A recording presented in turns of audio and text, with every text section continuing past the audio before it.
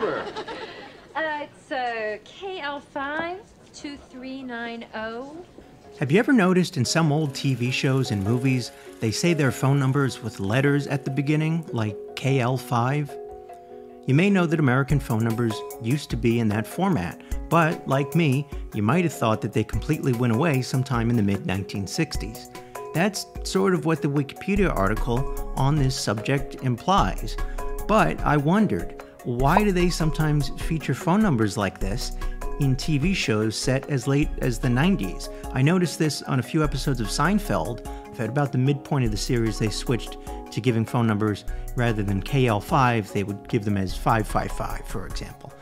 But you probably thought that those phone numbers went away decades earlier. So I did some research and I found that there's some detail that the Wikipedia article glosses over that answers this question of why they would use a telephone number format from what I thought was the 1960s on a show from the mid-90s. Well, it turns out the letter prefix system stuck around a lot longer than you might think. When telephones first came out, all calls were placed by name. That meant that when you wanted to place a call, you'd need help from an operator. Here's how it worked. You'd pick up the phone, get connected to the operator, and then you'd tell the operator by name who you want to call.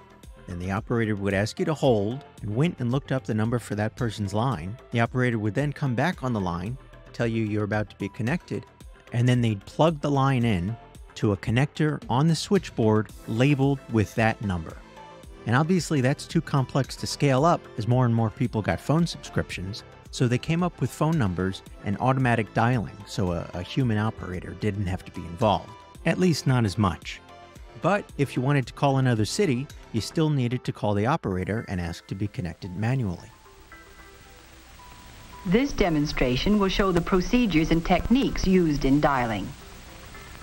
The ticket is placed near the dial so that the routing directions and the call number can be seen readily. The operator knows 216 is the code for Cleveland. That meant that phone numbers only had to be unique to a local phone company's area. It didn't matter if there were a subscriber in New York City and San Francisco with the same number, because if someone in New York City wanted to call San Francisco, they'd have to go through the operator. This meant that phone numbers could be shorter than we used to today. Here's a real phone number that you could dial within New York City as a local call. Here's the modern 10-digit plus country code format. Because of cell phones and online calling and all sorts of things, the way it works now is more complicated than this. But here's, in theory, how this number breaks down. The country code is the country you want to call. The area code is the area that you want to call. Those two you probably understand. But the exchange, those 3 digits, that part of the number used to do the job of the area code. Exchanges were local offices for routing calls. That's where the operator who you would call would be sitting and working. Before area codes and country codes became required dialing, you could connect just by dialing 7 digits. This still exists in some smaller areas. Where I live in New Jersey, I remember this being phased out when I was a kid in the 90s. But still, in some areas, if you just dial 7 digits, it'll assume that you want to call within your area code, and it'll tack that on at the beginning automatically, so you don't have to dial it. That's how the letter prefix system worked. You could only dial within your own city, so you only needed 7 digits. So, the phone company would assign numbers so that the first 2 digits corresponded with the letters on the dial, to spell out the first 2 letters of a word that would be the name of the neighborhood that you were calling. There's a song from this era, Pennsylvania 65000, which refers to the phone number for the Pennsylvania Hotel, which was right across 7th Avenue from Pennsylvania Station, New York. Because of the station, New York Telephone named that neighborhood Pennsylvania and assigned numbers that began with digits that spelled out PE for Pennsylvania.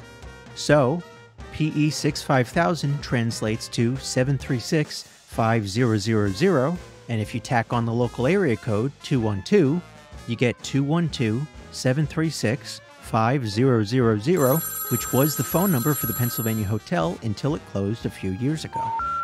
In the 1960s, New York Telephone first announced that they intended to retire this system of having the first 2 digits translate to letters that corresponded to the neighborhood. but people liked it. There was something cool about having a phone number that showed off where you lived, especially if you lived in a cool neighborhood. There was pushback from locals who were used to the system. New York City was one of the earliest adopters of the telephone, so they'd been using this system for a long time. There were songs about it, like we talked about. As this New York Times article from 1978 bemoans, "Are no vestiges of status to be left to us. No longer, says the New York Telephone Company, will we be able to drop Butterfield 8 or Rhinelander 4 or Plaza 5 exchanges at parties and expect appreciative stares. No longer will it be apparent, when you say Boulevard 3, that you live in the bucolic shadow of the West Side Tennis Club and Forest Hills Gardens. And Dry Dock Country will no longer be distinguished by Regent 7. It's all part of the phone company's gradual changeover to 7-digit numbers that began some time ago. The conclusion of Phase 1 will be marked by distribution of the white pages on August 1st. Phase 2, the final phase, will come next February 1st when the next set of yellow pages are given out. Neither volume will contain numbers listed with lettered exchanges. It must be understood, the phone company man said, that people are not getting new numbers, they're just losing their letters. The conversion began about 10 years ago, and that about 75% of the city's numbers had already become 7-digit combinations. What's the novelty? He asked. Around the country, 98% of the numbers are all-digit numbers, and outside of the United States, letters are almost unheard of. Because of the increased telephone load, he said, we probably would have run out of numbers, and he suggested that by the 1980s, we may even have to go to more numbers, access numbers, to get from one borough to another. So the system sort of stuck around. Although the phone company could no longer guarantee they'd give out numbers with the same prefix for the neighborhood, you could still use it to remember the number. 736-5000 still dialed the Pennsylvania Hotel. But if you lived in that part of Midtown Manhattan, they couldn't give you a new phone number that began with 73 or PE. So on Seinfeld, they did it this way because that's how New Yorkers did it. The version of New York City that we see on Seinfeld is a mix of the 90s when it was set and the 80s when Larry David and Jerry Seinfeld were living the stories that they would later write into the show. You can see this in how they talk about the subway. Elaine, at one point, remarks that she had to change to the double R at 42nd Street. But you couldn't do that when the show aired in the 90s. New York City Transit discontinued the double R name in the 80s. But like KL5, this remnant of the 80s is in the show. That, more or less, is why they used the lettered prefix format on Seinfeld. KL, or Klondike, was a fictional neighborhood name made up for use in TV and other media. KL, Klondike, corresponded to 55 on the telephone, so KL5 translates to 555. That's why they used it on Seinfeld. It was the fictionalized way to say telephone numbers in the way that they felt was the truest to how they remembered New York City. In fact, you could even see remnants of this in the late 90s. This New York Daily News article from 1997 I like to get the daily news. discusses how this pharmacy in Manhattan still advertised their phone number using that system. Want to experience an instant time warp? Have a prescription filled at Wenbar Pharmacy on Manhattan's Upper East Side, and the telephone number on your bill will begin with Butterfield 8. The exchange made famous by John O'Hara in his novel and later the 1960 movie of the same name. You'd better hurry, though. I love the romance of it, says Murray Gallahue of the telephone exchange that has been a part of his pharmacy for 47 years. But I may have to let it go. Some customers are confused by a telephone number that begins with a word. So that's why they did it, because letter prefixes stuck around longer than you'd think, especially in major American cities like New York. Hey, thanks for watching my video.